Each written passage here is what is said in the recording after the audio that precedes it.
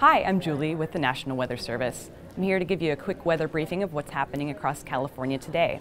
The winds in the Bay Area that have been strong this morning are expected to significantly decrease this afternoon and through the evening hours.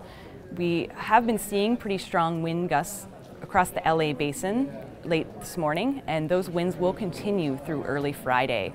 We also anticipate strong winds to increase across the San Diego area late tonight into Friday morning.